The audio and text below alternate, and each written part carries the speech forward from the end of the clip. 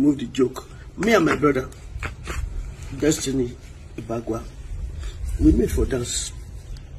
Some people they call me, shut now free cent. And this yesterday night happened. I tell you just now say, chance more to waka waka, one day go for gallop. So we not fair quarrel. Look less with the settle. Or we not fair. You don't see Facebook or YouTube where me and I fight. You don't see and where me can't tell you see he cost me or I cost him. You don't see say we quarrel. But small thing will be one shake.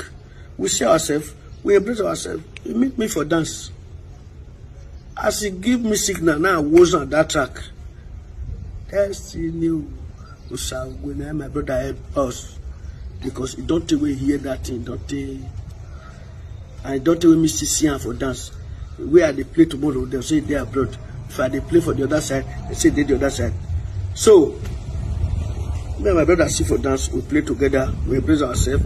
Who they cry, who they happy, because they can't see us for this new year, we embrace ourselves. Me not take that one, send you, bros or sister, message, we go to write something.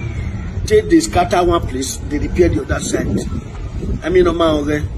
If I want to send you message, I get where they send message. My Facebook or Instagram or any other thing. We many way the operator.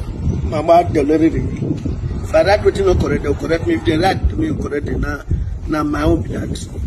So no go to do what they don't send you. I want from here thank everybody. All of you we pray for Benin to go forward. May God bless us. All of you they pray for me and my family.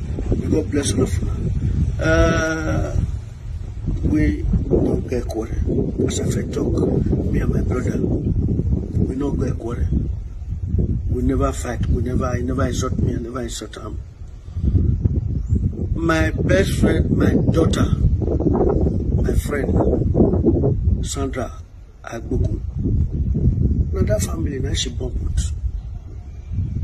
If I not like Sandra, or where she bump it, I go to throw mat, or where my brother did, Destiny, me I go to throw mat.